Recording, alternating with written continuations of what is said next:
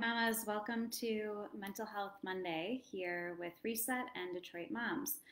Okay, so we are talking about anger today, and I want to start with a story because I find this to be really relevant in a lot of the clients I work with and also just women that I talk to about anger. And so I had a friend last week who I was talking to, and she was telling me about something that was happening in her family that was making her really upset. And she was crying, and she was like, I am just so angry that this is happening. And I want to hit someone. I want to punch someone. I am so mad. And I replied to her and I said, okay, yeah, feel that anger. Like, get that anger out. And so I want to start our discussion on anger about just reflecting on the messages that we've gotten about anger, especially as women, and how we're supposed to feel anger and what we're supposed to be angry about. Culturally, in our families, as kids, a lot of times we grow up thinking that anger is not an appropriate expression of emotion, right? Your kid is tantruming, or you were tantruming when you were a kid and you were told, don't be angry, stop crying, don't stomp your feet, deal with it, right? And so at a very, very early age, we learn that our anger is something that should be avoided, and it's not actually an appropriate thing to show, especially as women. So I just want you to take a moment and think about, how was anger represented in your life and your childhood and your family? What are the messages that you've received about anger? Most of us have been told to shove it down, push it away, and don't show anger. So my friend who was saying that she wanted to punch something, I was like, yeah, do that. Here's the thing. Anger is an intense emotion, right? You feel it. Anger we feel in our extremities. We feel it in the top of our head, our hands, and our feet. Physically, it entices such a huge reaction. And so it's important to use that energy and do something with it. And no amount of deep breathing is going to get you through really intense anger, right? I love Daniel Tiger, and those of you that have little kids probably love him too. But sometimes it's like, no, counting to 4 is not going to make me have my anger go away. And so you have to meet anger with the same intensity that you're feeling it in your body and in your mind. So I always encourage clients and friends to meet anger with intensity. So go punch something, go hit something, punch a pillow, yell, scream, stomp your feet. Yes, like I love when kids stomp their feet or they throw themselves on the ground and they're punching the ground. It's like, yeah, get that out. Whenever my 3-year-old gets mad, I tell him, okay, go get your anger out. And he goes upstairs to his room and he jumps on his bed. I don't care that he's jumping on his bed. I really do not care. What I don't want is him to push the dog or throw something at the baby. So if he's gonna go upstairs and jump on his bed, go do it.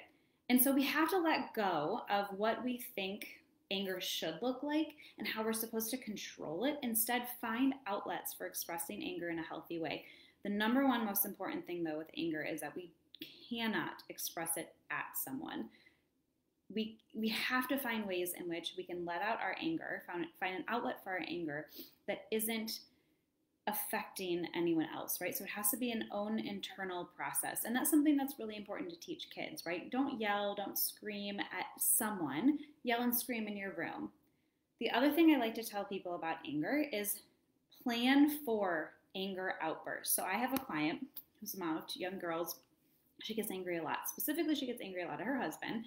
And a lot of times it's right at the end of the workday before she's transitioning to like mom mode, get kitchen, kids ready to eat and all those things. So I tell her, okay, before this transition, find a quiet space, wherever that is, or private space, and yell, scream, get all of that energy out. And a lot of times she finds that it's getting energy out from the day, from her employees and her manager, and then also getting out the anticipatory anger about how the rest of the evening is going to go. And then she feels so much better. Giving yourself permission to actually like release and explode, we have to let it out. So if you haven't already thought of your own way of managing that like really intense anger, as far as releasing it, not shoving it down, releasing it, try on a couple things. I always tell people if you don't have a punching bag, get it. Working out is also really great, like a really intense workout if you have the ability to do that. Yelling, tearing things, like for kids, we tell them to tear paper. We also say like take a pen and just like hit cardboard with it. What we don't, again, want for kids specifically is to start hurting themselves. Self-harm is a way in which kids deal with anger and intense emotions in an intense way, right? Self-harm feels like they either are punishing themselves or it's a way to transfer the intensity to a different type of feeling, a physical feeling. And so if you can do the same thing through punching a pillow, punching a bag, yelling, screaming, stomping your feet, that isn't hurting yourself or other people, that is the ideal.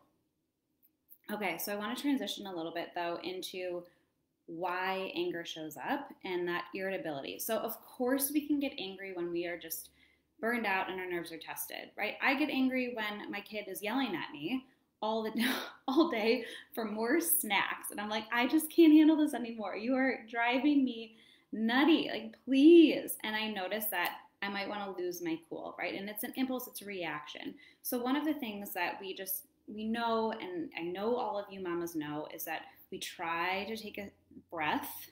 Now again, it doesn't mean that you're taking a breath to avoid the anger. You're trying to create space between that stimulus and a response. So just taking a breather and say, okay, how do I want to respond to this in the moment? Do I really want to yell? Or can I go into my room and not yell at my kid, but yell at the TV? Or do I need to go take a walk? Or can I just like let this one go in this moment right now and know that I need to deal with my anger later when I have the time and space to do it? So trying to observe, trying to reflect, trying to step back from my anger before we get into that reaction. But then even on a deeper level, we have to look at what else might be going on below the surface. So a lot of times, and this is something that I really want everyone to know right now, especially as we're getting into more of a scary time, a lot of uncertainty, a lot of like depression, really, with nothing to look forward to into the holidays. Seasonal affective disorder is on the rise this time of year, and even more so this year with the pandemic and the election, is that anger can be a symptom of depression. And the reason for that is when you have enough time of having your needs not being met, right?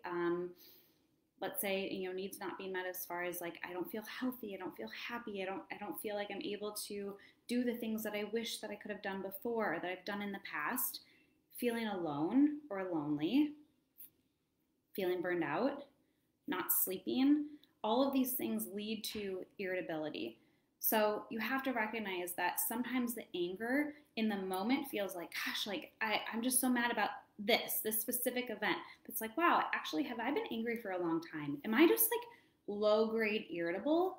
And is that actually depression? Because of these factors, right? Needs not being met, being burned out, being stressed out, not getting enough sleep, frustration. Also, when there's a lot of irritability and a lot of frustration and a lot of needs not being met, we also have to look a little bit deeper from that and saying, okay, there's now been a lot of time where I feel out of control. Like I don't like feeling sad all the time. I don't like feeling anxious all the time. I don't like not knowing what's going to happen next. That leads to frustration, right? I'm feeling defeated. I'm hopeless. I don't know how things are going to get better from here. That leads to frustration. I'm feeling a lot of fear and dread and anxiety. That feels like frustration too. So a lot of times we have to take our irritability and examine it a little bit more to say, okay, is there something else going on here? Could this be depression? And do I then need to get help for this? Do I need to get help to work through my depression or my anxiety? And depression can show up in a lot of different ways, and we're going to talk about that in a couple weeks too. So the other thing with anger is that it also can be something that is a chronic condition relating to something that's happened in your past. So most of us have some type of trauma, a big T trauma or a small t trauma, and that trauma can build up rage and resentment. Something that's really interesting about anger is that there's actually studies out there that says that if you have chronic back pain, it actually can be a somatic experience of repressed rage in your body, and that they've found that people with a lot of repressed rage hold it in their lower back. Kind of mind-blowing, right? And that if we work on our rage, our embedded rage, right? This is the stuff that we've been holding onto for decades. Then we can relieve some of our pain and suffering in our physical and, of course, our mental bodies. So when you think about that repressed rage, then you have to examine a little bit further. You have to be reflective. And this is, again, work with someone or do it through your own journaling, asking yourself, okay, what am I angry about? If I really was to be reflective, am I angry about this comment or that thing that happened or that person treated me that way when I was 7, 8, 10, 11, 12, 19, 29, right? Is there an event, an experience, a memory, a trauma that you're holding on to that you're angry about? How does it serve you? How does it benefit you to hold on to that anger? So a lot of times anger is there to keep us protected.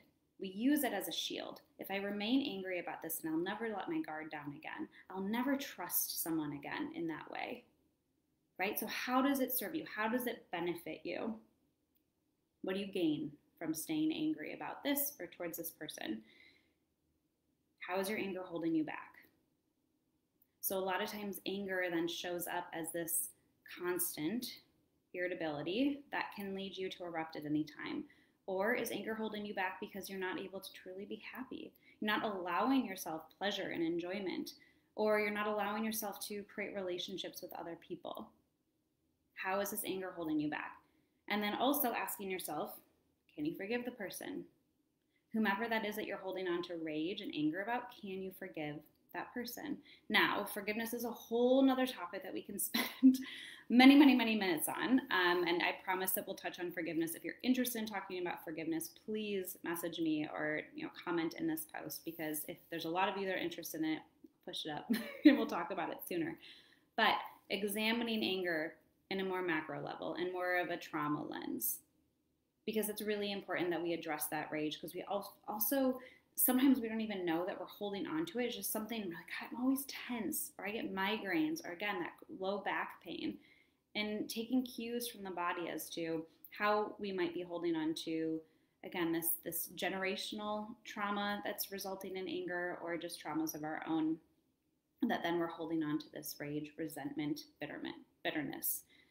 Okay, so just for a summary, meet anger with the same intensity that you feel it. So doing some sort of mindful, intentional outlet for your anger. Look at how you've understood messages about what anger means and how you should be feeling angry through childhood, family norms, cultural norms, etc. And really start to poke holes in that gender differences between what women should be angry about and how they should express anger, and what men should be angry about, how they should express anger. Mamas of little boys, look at them and say, okay, can I change how we look at how you should be managing anger, right? Not just boys will be boys language. Allow boys to cry. Sometimes we need to cry when we're really angry, and that's 100% okay. Look at if that irritability that you're feeling, if it's chronic, if it's kind of all the time, that irritability, is it a symptom of depression? Is it a symptom of not getting your needs met, feeling lonely, being stressed out, burned out, feeling frustrated over a lack of control, feeling frustrated over fears? And then lastly, dig a little bit deeper into your anger and say, okay, is there something here related to trauma, experiences, people, a lack of being able to forgive?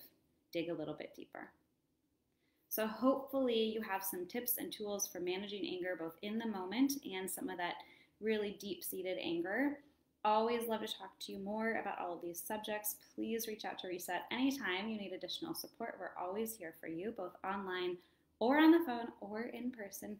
Stay safe and good luck tomorrow, whatever side you land on.